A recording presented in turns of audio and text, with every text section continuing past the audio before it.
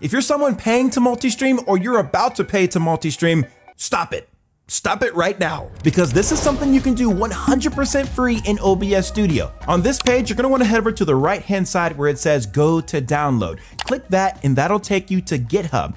From here, you're gonna see the most recent up-to-date version of the RTMP plugin. You're gonna wanna scroll down just a little bit and you're gonna see a list of assets within this section. From here, you're gonna wanna download the correct asset pertaining to your device or your operating system. For my M1, M2 silicon-based chip Mac users, you guys are gonna wanna download the ARM64 package. And if you're on Intel, you're gonna wanna get the x86 package. In my case, I'm on a Windows computer, so I can go ahead and download the executable file right here and then install this with literally just a click of a button. Once that's complete, you can go ahead and restart your OBS Studio, and once you bring it back up, you should see the multiple output dock somewhere within OBS. I recommend putting it somewhere within one of the dock containers, and then you can adjust it with the docks that are around it. First things first, within your normal OBS settings, hop over to the Stream tab, and within here, you're gonna wanna make sure that your primary streaming platform is selected within this section. So whether or not you're using a custom or you're using any of the options within the drop down here, make sure that service is all set up and ready to go. Now within my multiple outputs plugin, I'm gonna go ahead and add a new target. We're gonna name this Kick Stream. And then within here, we're gonna wanna add in our URL from Kick. In my creator dashboard and stream key section, this is where that Kick information is gonna be. So I'm just gonna go ahead and copy this information in.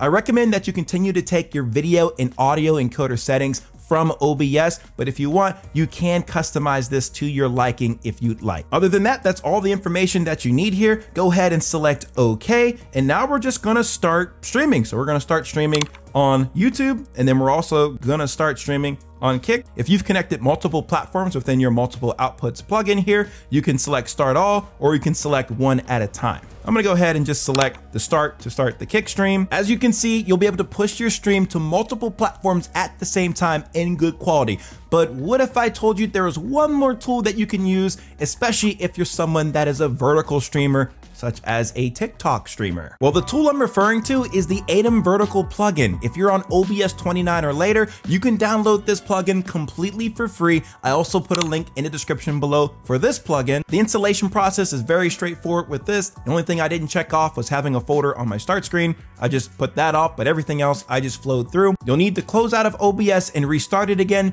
but once you open it back up, you're gonna see all of these new vertical docks added into your OBS application. Two of those docks are my vertical scenes and my vertical sources. So within one of my vertical scenes, I'm gonna go ahead to the vertical sources dock and select the plus button, and I'm gonna go ahead and add my capture card as a source. You're gonna see that appear within the vertical dock on the right-hand side, and I'm gonna take this and just blow it on up. If you have a facecam source, alerts, or any other overlays you want to add in here, feel free to follow those same exact steps for those sources as well. Once you have your vertical scenes and sources set up the way that you want, go over to your settings, and then you can go to the streaming tab, and this is where you're going to want to put in that TikTok or your Instagram stream URL and key. Those kind of keys aren't easily accessible to everyone, so if you have them, here's how you can use them. In the advanced section, you can go ahead and just use your main OBS settings, but if you find that those settings are just a bit too high, you can check this off and then put in your own custom settings. So that way you're not over outputting to whichever streaming platform you're trying to push to. I definitely wouldn't go with 50 kilobits per second, but I mean, for something like TikTok, you could definitely get away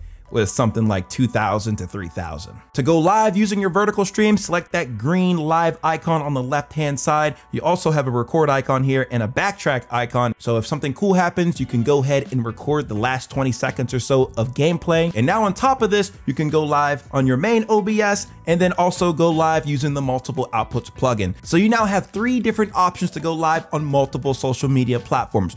Once you're all finished, don't forget to press the stop streaming button on your main OBS and then stop streaming on the multiple output plugin and the vertical. If at any point you get sick and tired of seeing all these freaking docks in your OBS, all you need to do is go to your docks and then start checking off what you don't want to see anymore.